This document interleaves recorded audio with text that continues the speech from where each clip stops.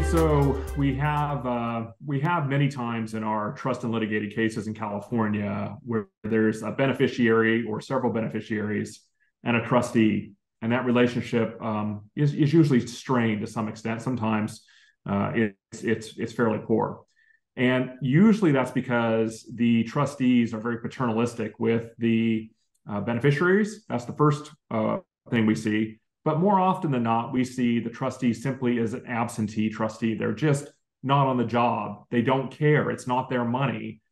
And that's why the law, the probate code in California, puts duties on a trustee to make them act in accordance with their own interests. Otherwise, they wouldn't, because people just tend to care about their own money more than they care about other people's money. I call it the OPM, the other people's money issue. And so we have something that's just come out in California that's made some national news that's going to shed some more light on this difficult relationship between trust beneficiaries and trustees, and showing what can happen when a trustee who is all powerful simply ignores a beneficiary, even if that beneficiary is one of the most powerful, or was one of the most powerful senators in Washington, Senator Diane Feinstein. She was also mayor of California for 10 years or so back in the 80s. I mean, she was a very accomplished woman. She's gone through some pretty difficult health issues lately, and her daughter is now acting as her power of attorney.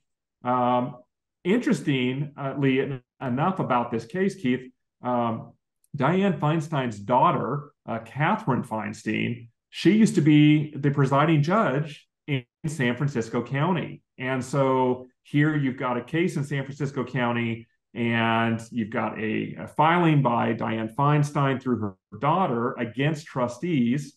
And I wanted to walk through this case with you and get your insights as we go through the complaint or the petition. Here is Senator Feinstein. She obviously is going through a tough time right now. She's 90 years old. And she's got some dementia and Alzheimer's kicking in. This is the kind of things we see in many of these cases. And now she's got trustees that are simply, according to her lawyers, not responding to her, refusing to give her information, refusing to give her mandatory distributions. Here's the attorney that's representing Senator Feinstein and her daughter, Catherine Feinstein. He's quite an accomplished lawyer in California law. We know him well. His name is John Hartog. He's been practicing for quite some time. Looks like he was admitted in 1979. Mr. Hartog, he's the main editor of the Matthew Bender publication, California Trust Litigation. And I believe he also has a couple other California wills and trusts that he works on an annual basis. And so this guy knows what he's doing. He knows probate law. He knows California law. He's an accomplished trial attorney. So when he files this petition that we're just about to look at, he is quite an accomplished individual. Here is Catherine Feinstein, also a very accomplished individual. She's a native San Franciscan, just like her mother was. And just interestingly, she was a judge at the Superior Court. She was presiding judge in San Francisco for a couple of years, and now she's currently the commissioner of the Fire Commission in San Francisco. The attorney representing the trustees, Keith, you and I have gone against Mr. Braccini a time or two. Again, a very accomplished attorney. He's at Shepherd Mullen, sharp guy. He takes no prisoners. He fights hard, and he's representing the trustees. And he's come out in the press, New York Times, a few other publications, and had a very strong statement that his clients have done nothing wrong. And of course, Mr. Braccini and his clients have not even filed a response to the petition that we're going to look at just in a minute. And so we have to give them the opportunity to file their opposition, so maybe we can hear the rest of the story. And finally, we see decedent Richard Bloom, and this was Senator Feinstein's husband, who passed away about 18 months ago, and obviously very wealthy. I believe he has 3 daughters of his own, and so I think they stand to inherit anything that's left after Senator Feinstein is done with the trust, but I'm going to let you get into all of those details. So let me just quickly move my screen over to the petition that we've been talking about, and I think you'll be able to see it here. So this is a petition, and just quickly, I want to point out that this is filed on August 8th, 2023 in San Francisco County. It's been assigned to Department 204, and the first hearing date is October 11, 2023. So we'll be looking forward to what will happen at that first hearing. Generally, not a whole lot happens. But Keith, can you just tell us, by looking at this caption page here, what's going on with this petition that Diane Feinstein's daughter has filed against the trustees of the Richard Bloom Trust?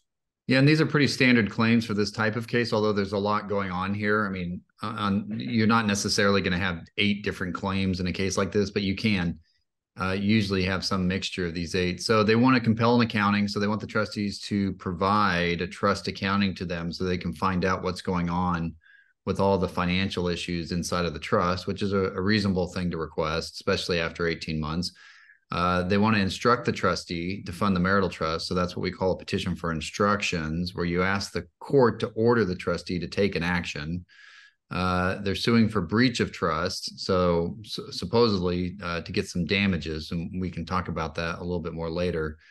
Number 4, to set aside acts of the trustees. So I don't know what acts they want the set aside, but the court has the power to undo actions of the trustee if it feels like it needs to.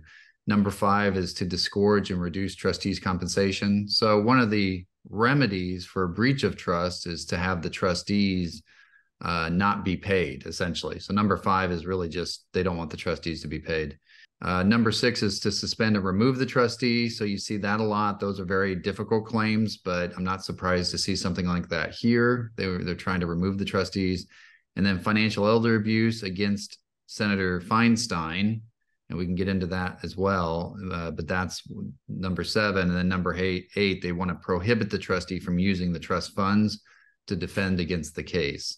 And so they've pretty much thrown everything at the trustees that they can here. And so it's a very hefty lawsuit, very hefty petition. Okay. And when you said for financial elder abuse against Senator Feinstein, that's really against the trustees. What the allegation is that the trustees are involved in elder abuse against Diane Feinstein because they're not following the terms of her late husband's trust. Is that right? Yeah, that's right. And one of the things that the financial elder abuse statute says is that you can be guilty of financial elder abuse for withholding monies from an elder, not just taking them from an elder. And so this is more of a withholding case. And so that's why they're bringing that claim.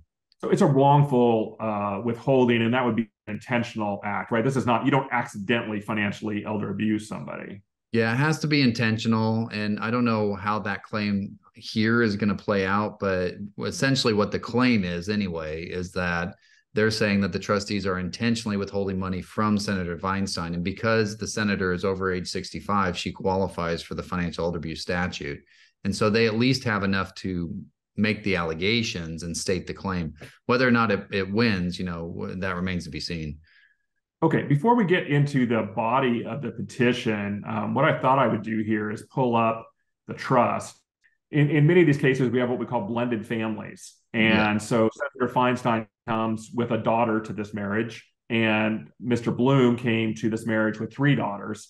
And so then there's a marriage, and I think it was in the 80s, early 80s, they got married. So they were together quite some time, obviously, when he passed away 18 months ago.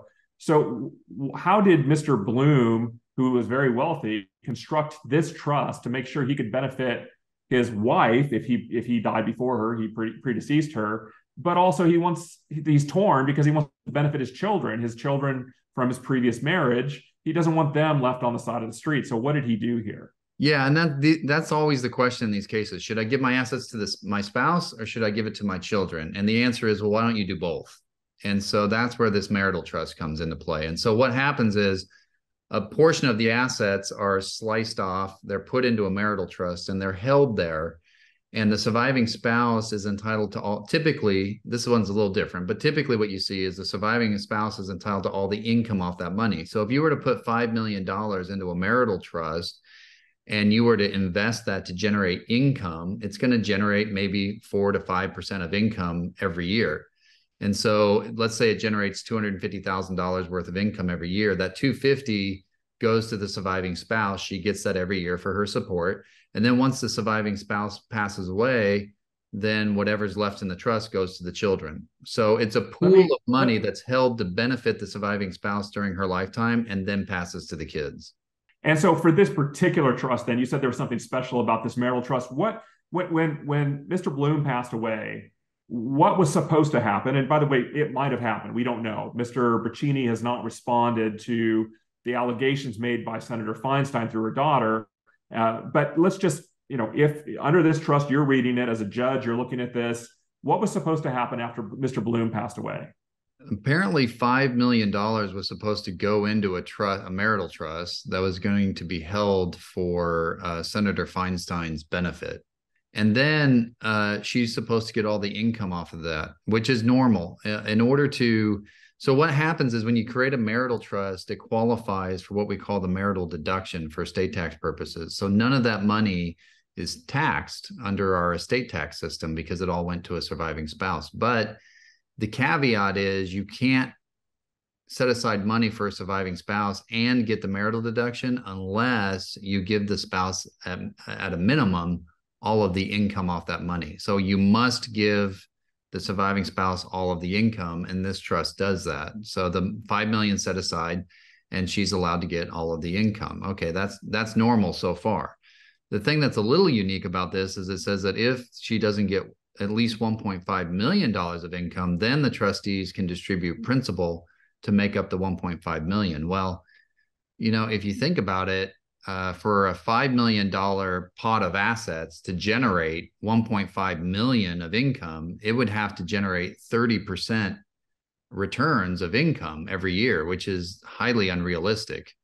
And so what that tells me is the whole plan here was to essentially give Senator Feinstein $1.5 million a year until the trust is exhausted, because it's going to be exhausted. Eventually, because it's not generating enough income, they're going to keep eroding principal. Well, if you have $5 million and you take $1.5 million away from that, now you only have $3.5 million. It's going to generate even less income, which means next year you're going to have to take more, and next year you're going to have to take more.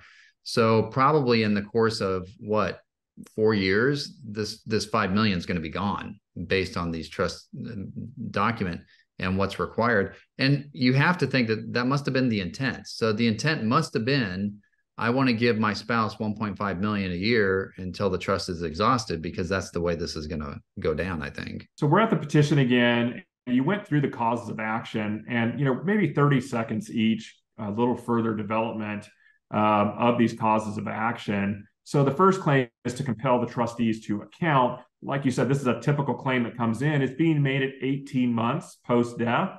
Is this a claim that has some validity to it? Yeah, it does. And so typically you have to wait at least 6 months, preferably a year, before you're going to get an accounting. This is 18 months, so I think you're well within, well past the time when you're entitled to an accounting. And so this is a reasonable request. I think this is going to be granted by the court. It's pretty routine, to be honest.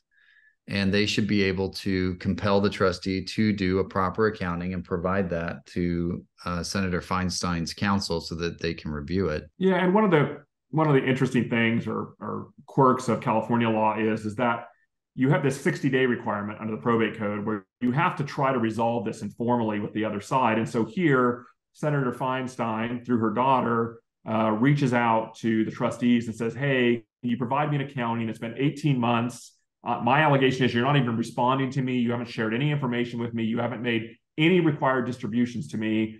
So can you share with me some information in an accounting? And they said that they made that report on June 8, 2023. And if you look, the petition itself was filed exactly 2 months later. So obviously they didn't hear anything back. And they went ahead and said, in fact, they even say that when they asked for this information, they failed to provide the request. The trustees, failed to provide the requested information. So they met the 60-day requirement and they filed for an accounting. And I agree with you that because of 18 months passing, Steve Braccini and his clients have some work to do, some transparency to do, to show that, number one, the trust was funded in accordance with the trust terms.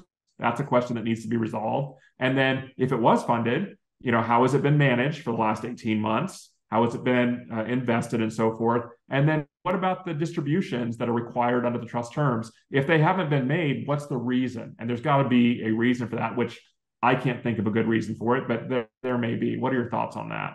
Yeah, there has to be a reason for why it wasn't done. And there could be reasons. I mean, there could be complications in the assets, complications in the estate. Maybe assets have to be sold. Maybe there's an estate tax return they're working on. I mean, there are reasons why some estates take longer than others. But the other interesting thing, too, is that an attorney like Steve Puccini, with his expertise, he's going to probably agree to account. I mean, he wants to account. And the reason why the trustees want to account is that once you get that accounting out there, then the statute of limitations starts to run. And if you can get the court to approve your accounting, now you're golden, because nobody can complain about anything that was reported in the accounting once it's approved by the court. Let's move to the next one. And you called this a petition for instructions. And so let me just highlight this and call this out real quickly. So this is obviously Senator Feinstein asking the court to order the trustees to fund the marital trust so that she can start getting distributions out of this. Just in a nutshell, what's this all about? Yeah, and if you could highlight paragraph 48 there. All right. So there you have it. So Probate Code Section 17200, subdivision B6, it authorizes a beneficiary to petition the court to instruct a trustee. So what you want in this situation is you want the court to order the trustee, and you can ask the court to order the trustee to take an action or to not take an action, some action that you think would be harmful. So here, they want the court to order the trustee to put $5 million in the marital trust. In other words, let's get on with it. Let's find $5 million of assets and let's put it in the trust. And it doesn't have to be cash, by the way. It could be in kind. So if you have stocks, bonds, real estate, whatever, it's not that hard to just slice off $5 million of stocks, bonds, and maybe a house, whatever it is, and just transfer it into the marital trust. Because once it's in the marital trust, now we have a baseline and we have a set of assets that should be generating some income that should be going out to Senator Feinstein. And probably what's happening behind the scenes that you're not seeing here is probably the trustees are saying, well, we can't make distributions out of the marital trust to Senator Feinstein because there's no assets there yet, because we're working on some issue on the overall trust administration. And so what they need is the marital trust to be funded so they can start forcing distributions out of that trust. So that's why you're seeing this instruction. Let's move on to the next cause of action. Let me go ahead and grab that for everybody to see. This is the third cause of action. And let's talk just briefly about breach of trust. I mean, what's going on here? What is Senator Feinstein threatening the trustees with? Damages. And so essentially what they're saying is that it's personal surcharge. So one of the remedies for breach of trust is the court has the right, if it wants to force the trustees to pay out of their own pocket for any damages that the trust has incurred. Now, I want to be very careful here, because sometimes people think, well, can I sue the trustee for things like pain and suffering because they've put me through a lot? Or, the fact that I lost the opportunity to buy a house because I didn't have the distribution from the trust, or things like that. You're not allowed any of those damages. So this is not personal injury. We do not have pain and suffering damages. We don't have lost opportunity damages by and large. But what we do have is that if the trustees have done something where it devalued the trust, or it prevented a distribution that otherwise should have occurred, and it can't be fixed for some reason, then the court can force the trustees to pay money out of their own pocket. As of right now, I'm not really seeing what the damages would be here, because if the issue is, well, you didn't put money into the marital trust, well, you can fix that by putting $5 million into the marital trust. I don't see how they would necessarily get damages against the trustees for that. And if you're saying, well, Diane Feinstein lost out on income for 18 months, well, you can fix that just by taking income out of the main trust and allocating it to the marital trust. And so, again, that would be something that could be fixed within the trust assets and would not necessarily need the trustees to pay money out of their own pocket. So I'm not seeing a whole lot here. But again, these are just allegations that people have to do depositions, discovery, find evidence. So this could be developed further as they move on with the case. But as of right now, it doesn't look like one of their strongest claims. Yeah, and I did see some fact or allegation that was made that of the trustees tried to get involved with another trust that they're not a trustee of and preclude distributions to certain assets that potentially would have benefited Diane Feinstein. At least that's how I understood it when I read it. So there's some issues out there. There may be some bad blood here. If there is no bad blood, I agree with your assessment. This can all be remedied and fixed. All right, let's move on to the next one, and that would be the fourth cause of action. And here, we just want to set aside. Let me re-pull that out because I want to pull the whole paragraph out so we can take a look. It's kind of a general allegation, but you can see what they're getting at. What are they trying to do here? Yeah, so they want to set aside acts of the trustee. So to the extent the trustee improperly funded gifts, contrary to the sequence of Section 4, they want those gifts set aside or order that those assets be returned. So I don't know exactly what assets they're talking about. Maybe there was a particular asset that they felt should have gone into the marital trust. But to be honest, if the marital trust is what we call a pecuniary gift, which pecuniary just means a set amount, that set amount can be funded at the discretion of the trustees with cash, stock, bonds, real estate, whatever the trustee chooses to do.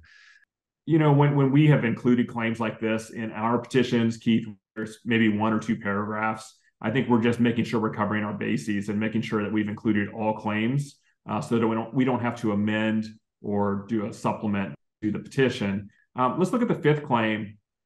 And here they're coming after the pocketbook, as you say. They want to disgorge the right for the trustees to be compensated. And generally, trustees, as a general rule of thumb, 1 to 1.5% of the corpus of the trust is the fee that a professional trustee can take.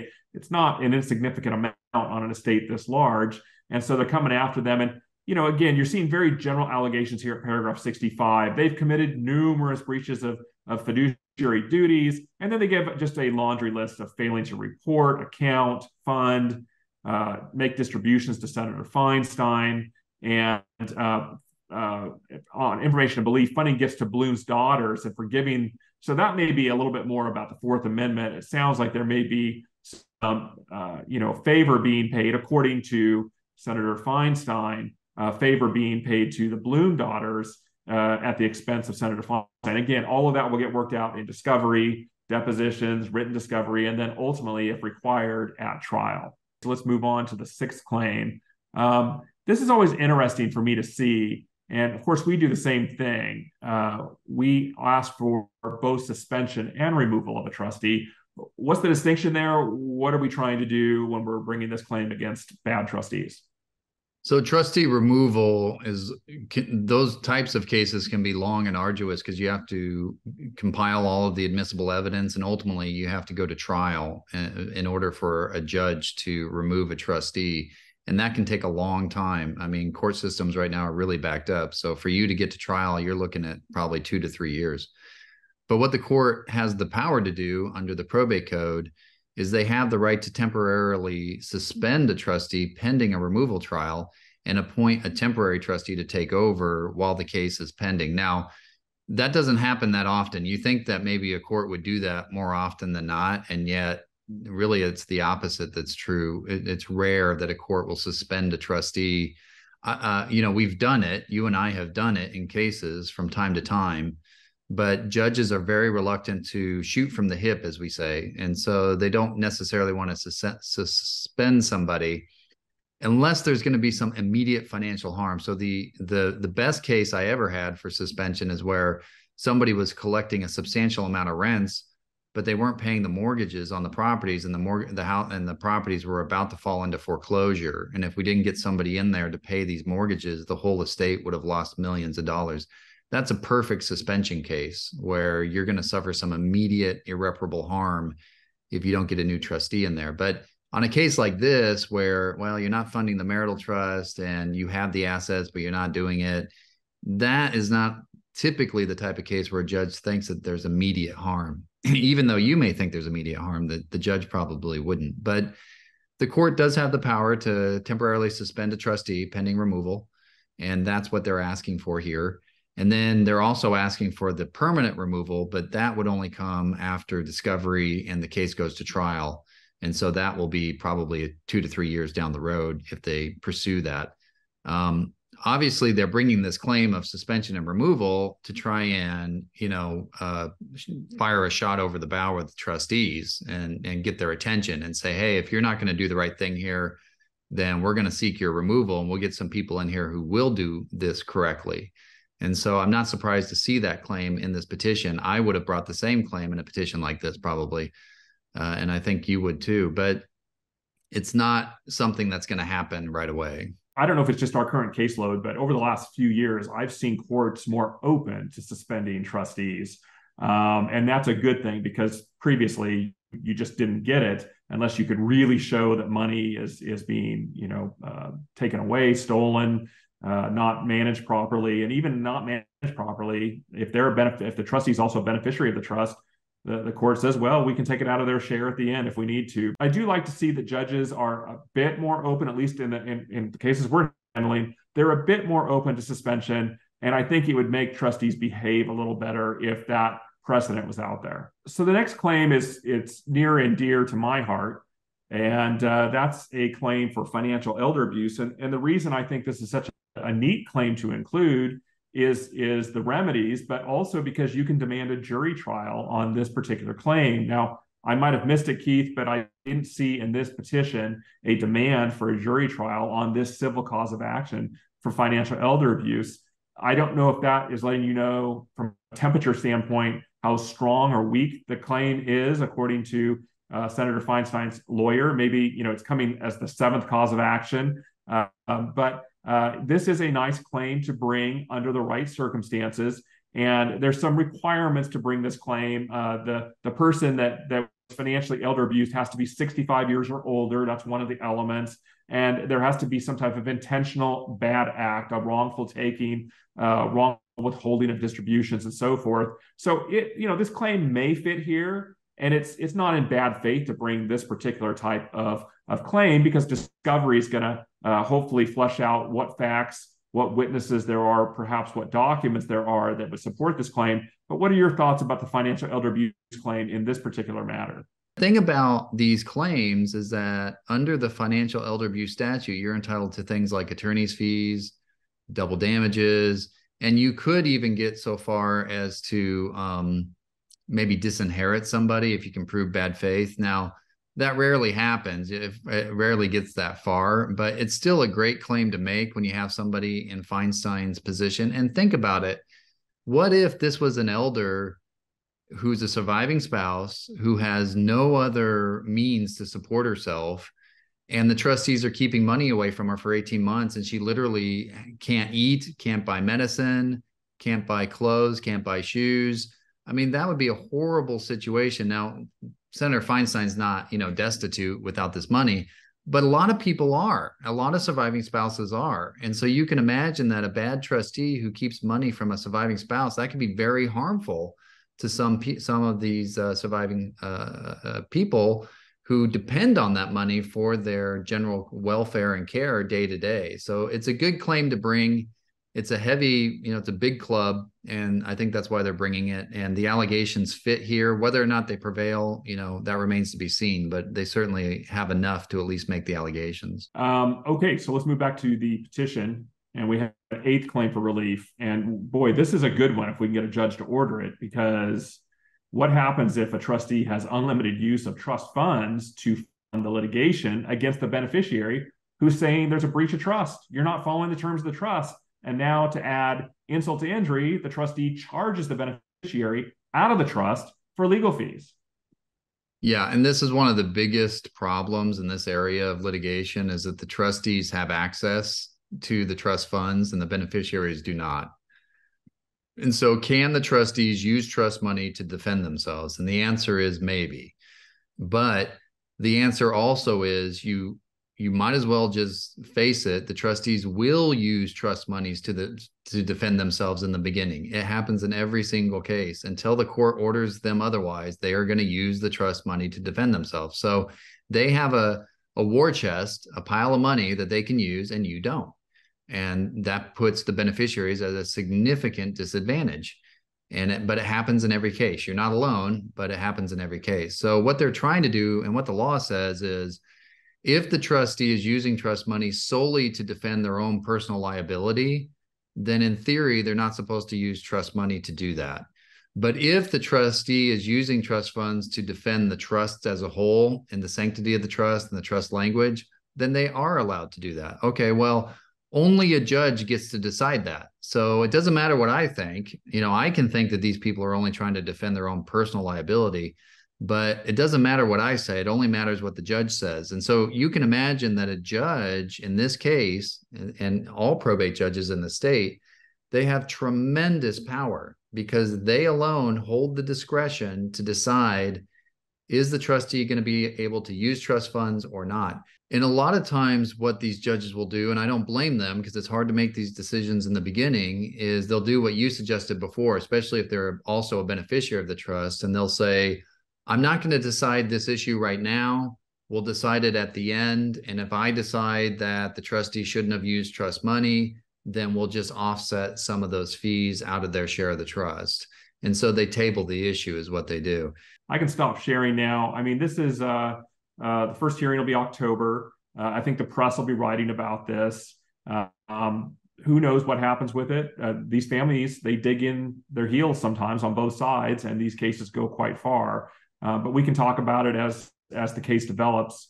Appreciate your looking over the trust, dissecting the trust. That's kind of your thing. And just if you were to be the person in Steve Braccini's position, what are you thinking right now? I think an attorney in Braccini's shoes would kind of, encapsulate this as, well, this is just much ado about nothing. Everybody's getting upset. But, there was delays, there was complications. We had some problems with the administration. It's just taking more time than we like, but everything's on track. Don't worry about it. We're going to get this done. So when the trustees file their opposition to this petition, which I'm sure they will, we should sit down and look at it and kind of see, how close to the mark I am in terms of what I'm saying. But really, it seems like a lot of this could be taken care of by just giving Senator Feinstein what she wants. And it doesn't seem like it's that big of a deal if I were on the trustees' side. At least that's what I would be saying. All right. Well, as things develop, we'll come back and update the video on how things are going. Albertson and Davidson is here to help you fight for your inheritance. Check out aldavlaw.com for our complete library of helpful legal videos and articles from your favorite California trust and will litigation law firm, Albertson and Davidson, LLP.